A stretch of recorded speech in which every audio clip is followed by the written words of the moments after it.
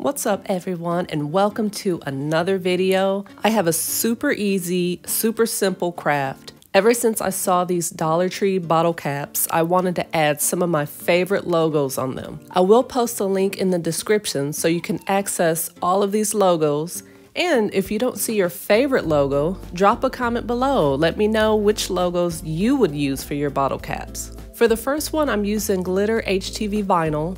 After I weed the excess vinyl, I'm going to iron it onto the non-painted bottle cap. Keep in mind the top of the bottle cap. You don't want to put your design on there the wrong way. Now I'm just going to iron it on using the heat settings for this particular vinyl.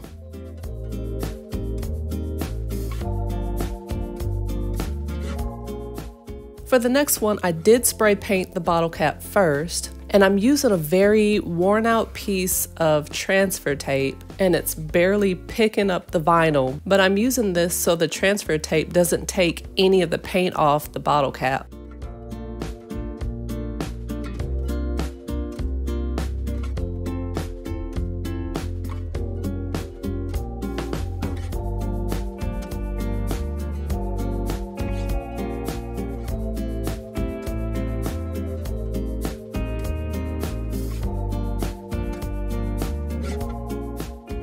Once I have my designs on there, I'm going to spray about 4 coats of this spray Mod Podge to seal the vinyl and the paint.